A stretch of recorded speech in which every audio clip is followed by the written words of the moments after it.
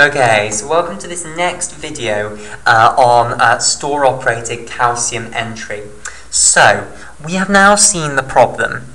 When we release calcium from the intracellular stores to cause a calcium puff in the cytoplasm, most of the calcium is going to be returned back into the endoplasmic reticulum by the sarco/endoplasmic reticulum calcium ATPase, but some is going to be removed from the cytoplasm by this plasma membrane-associated calcium ATPase, this PMCA pump. That's going to mean that afterwards, after everything's finished, there's going to be less calcium in the endoplasmic reticulum than there was before you started. And that's a problem, because if we kept that up, eventually we wouldn't be able to do the calcium signaling anymore because we'd have too little calcium left in our endoplasmic reticulum. Now, how do we solve this problem? Well, we need to bring calcium back in from the extracellular fluid back in to the ER lumen, basically. And the way we start this is that we need a protein in the ER membrane to detect that calcium is too low, basically. Okay, so there is such a protein in the ER membrane, and this protein is known as STIM1, which stands for Stromal Interaction Molecule 1. So let me draw it out for you first before I annotate its name on here. So it has a membrane-spanning topology like so. It has a single membrane-spanning domain like this, and on the ER luminal side, it has an EF hand domain, so a calcium sensing domain. So this looks very hopeful. Here's the EF hand domain. Okay, so this is on the ER lumen side. Right. Okay, then what it has is it has a region known as the acidic region here. Okay, so this is an acidic region. And then it has another region known as the channel activating domain, which is very important. So that's what we'll draw there. Then it has another region which is negatively charged, and then finally it has a polybasic tail here. Right, so let me label this all up. This is the polybasic tail. Now, what does it mean that it's polybasic? Well, basically it means that it contains a lot of amino acids which are basic groups, have basic R groups, which means that they like to accept protons. It's the opposite of an acid. It's an alkali, as we'd once have called it. They like to receive protons. Now, if you have a neutrally charged amino acid which then receives a proton, what that is going to do is it's going to make it positively charged. And that becomes important. So really what this is a lot of positively charged amino acids. Okay, so it has this region which is positively charged. Okay, so let me add a bit of colour onto this. So this is the polybasic tail in pink here, which is positively charged. So I'll try and emphasise that. This positive, no, it's gone horrendously wrong. Okay, so the next bit down then, this portion is the complete opposite. It's negatively charged. And that's all we need to know about that region. It's negatively charged. And we're going to see how this region is important later. It's basically important for stopping store-operated calcium entry if calcium levels inside the cytoplasm are toxically high, because you don't want store-operated calcium entry to be on if calcium inside the cytoplasm is already dangerously high. Basically, the cell doesn't care if calcium is too low in the ER. If calcium in the cytoplasm is dangerously high, you don't want store-operated calcium entry to be on. Okay, next domain down. This next domain is really important. This is called the channel activating domain, or CAD for short. So this is the channel activating domain. Channel activating domain, or CAD for short.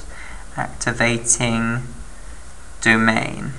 Right, okay, and that's the portion that is going to actually interact with the calcium channel in the plasma membrane and cause it to open. Okay, so at the moment this is in the ER membrane, so this is the ER membrane. So basically, if I go back to my picture of the cell, we are looking at another protein that is sitting in this ER membrane. So I'll draw it on here. basically this STIM protein is sitting like that, basically. That's that same picture that I've drawn here. It's sitting like that in the ER membrane. Right, okay, so this portion is all on the cytoplasmic side, okay?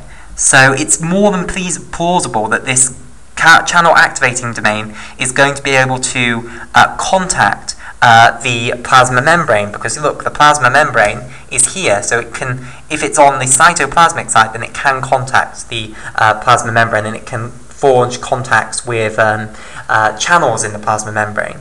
Okay, so this is the cytoplasmic side. Right, okay, next portion, we'll look at this portion down here, and this basically is what's known as the acidic region. Okay, so this blue region that I've drawn here is an acidic region, and that's basically the exact opposite of the polybasic tail that we looked at before. It basically contains a huge number of amino acids which are acidic residues. Acidic residues like to throw away their protons, they like to donate their protons, and in so doing, they themselves will gain a negative charge. So this region is very negatively charged, basically. Okay, right. And this entire protein is known as the STIM1 protein, which stands for stromal interaction molecule 1. Stromal interaction molecule 1. Okay, and what we now need to see is how what is going to happen when calcium goes down in the ER, basically, and how is STIM1 going to help us? Okay, so this EF hand, which we have on the intraluminal side of our membrane, so this EF hand is the portion of STIM1 which is on the ER lumen. Now, an EF hand is a calcium sensing domain, so this domain can bind calcium.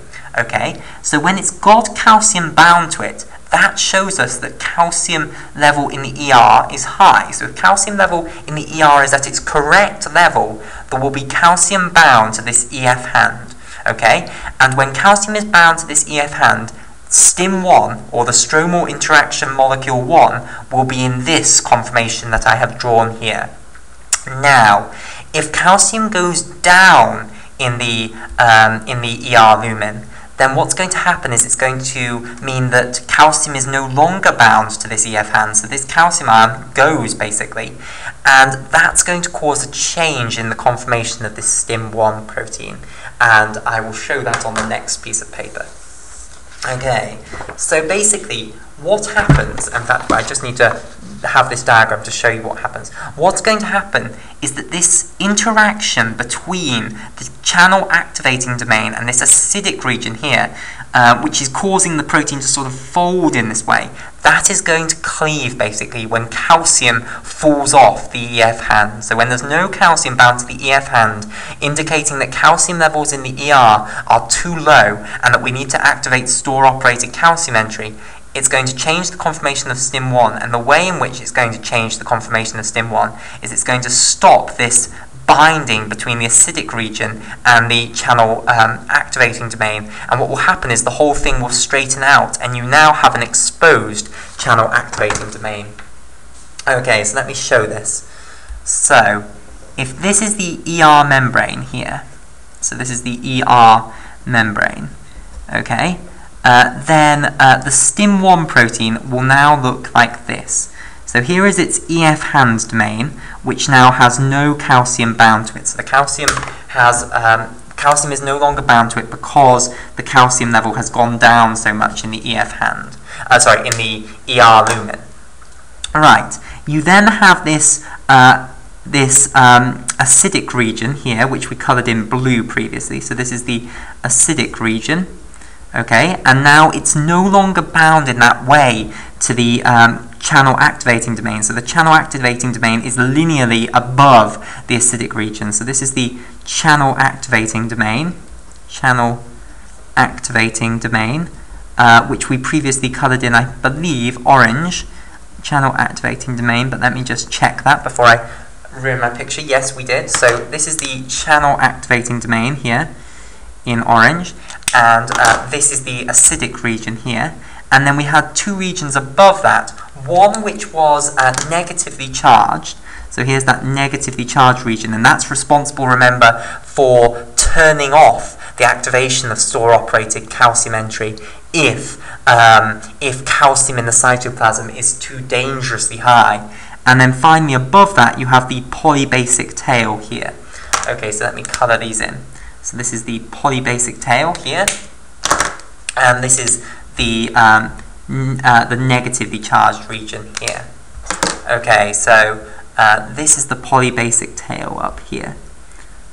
Right, so polybasic tail, which has a positive charge, basically, and this was that negatively charged region responsible for the negative regulation of store-operated calcium entry if calcium in the cytoplasm is too high.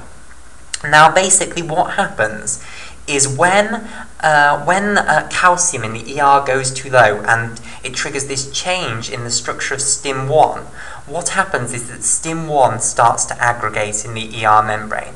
So, if we draw a whole cell here, let's say this is our whole cell, and this is our ER here, so our endoplasmic reticulum here, so this is the ER. Right, okay. Now, what's going to happen is that loads of these STIM1 proteins are going to start aggregating because they no longer have calcium bound to their EF hand domain down here. So this is our EF hand domain. Now, I'm not going to draw each STIM1 protein out like this. Instead, I'm just going to represent each one as this rectangle. So this down here, this intraluminal portion, refers to this EF hand down here, and these cytoplasmic regions refer to this portion up here. So you get loads of STIM1 proteins all aggregating together like so. So these are stromal interaction molecule 1 all aggregating together, STIM1 aggregates. Okay, and basically this STIM1 aggregates are going to activate a channel in the membrane, basically, that allows calcium to enter the cytoplasm from the extracellular fluid. Now, the first thing to say is that this polybasic tail up here, which we've discussed acquires a positive charge, that is very helpful for the STIM1 protein, because if you think about what this membrane here is, this membrane is a phospholipid bilayer, so let's just draw a bit of it out. So it's basically made up of a double layer of phospholipids. Now, the outer facing portion of a phospholipid, this portion here, which is facing the cytoplasm, that is polar. And these are phosphate groups facing the cytoplasm. So they have a negative charge on them. Okay? So, these negatively charged phosphate groups are going to like the positively charged polybasic tail, basically. So what happens is that the polybasic tails of these STIM1 proteins interact very nicely with the phospholipid bilayer, and that's what sort of pulls the STIM1 protein towards the phospholipid bilayer, and then what's going to happen is it's going to interact with a protein, namely a calcium channel, in the phospholipid bilayer. And we'll continue this discussion in the next video.